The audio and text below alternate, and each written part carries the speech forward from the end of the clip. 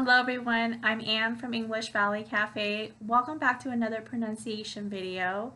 Do you chop up your word syllables? When you're speaking English, does it sound choppy? Make sure you stay tuned and watch this video. So there are two major points that we're going to talk about in this video. The first is where to put the stress, the word stress, in 2-syllable and 3-syllable words. In the second half of this video, we're going to do some practice and I'm going to help you to speak more naturally, to sound more smooth when you're speaking English and not chop up your words. All right, we're going to start off by talking about word stress in 2- and 3-syllable words, and this will lead us to talking about the second half of this video and you'll understand it better. So I'm going to share with you a simple rule to know where to put the stress and which syllable.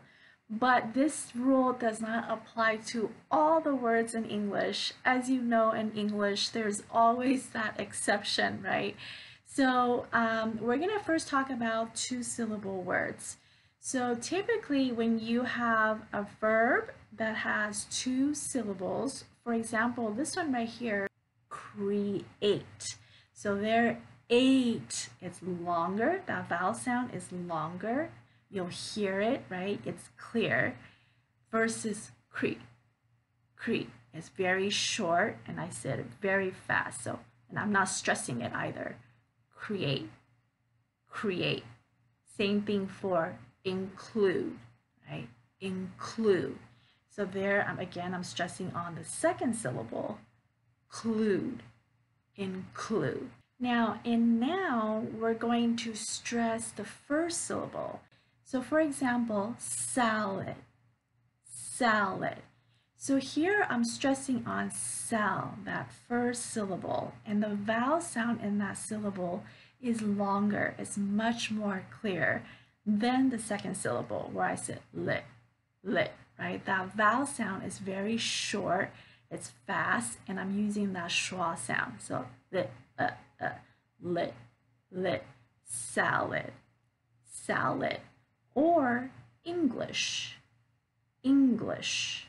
Okay, again, I'm stressing on that first syllable, English. Now, what about for 3-syllable words?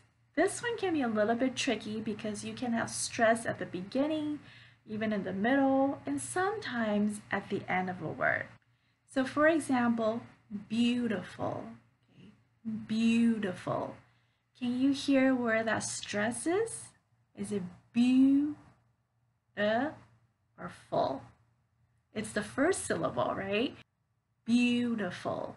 So you hear that beau, that vowel sound loud and clear, and it's a little bit longer, the full, the full. It's short, right? It's fast, and it's not stress. It's on stress. So beautiful.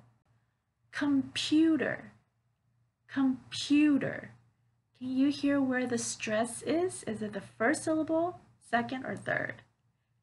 It's the second syllable. Computer, right? Pew, computer.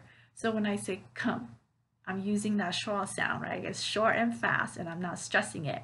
Come, pewter. Okay, so computer. How about this one? It's a little bit tricky.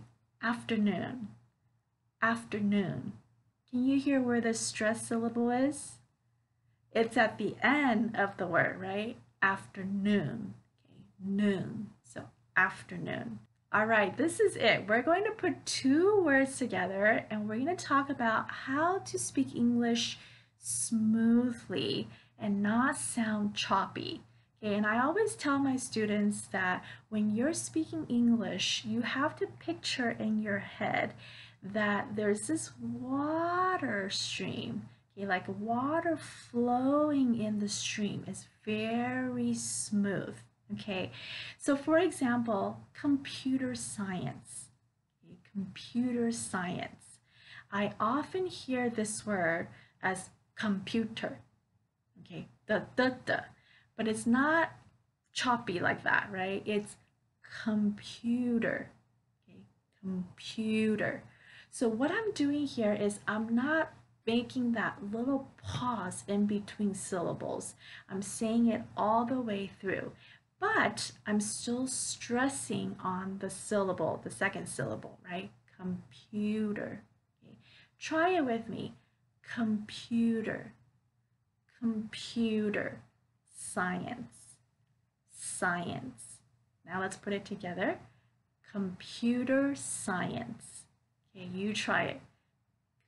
Computer science. Good. Let's try another one. Celebrate together. Okay. Celebrate together. Celebrate together. Cucumber salad. Cucumber salad. Cucumber salad.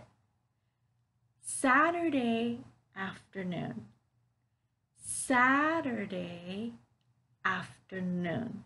Okay, so Saturday afternoon. Everyday English. Everyday English. Everyday English. All right, how did you do? I hope that helped you to get that feel for how to speak more smoothly and not chop up the words or chop up the syllables. Thank you so much for joining me today. If you find this video useful, make sure you share it and subscribe if you haven't done so, and hit that bell icon so you get a notification when I upload a new video every week. In the meantime, check out these videos for more practice, and I will see you next week in the new video.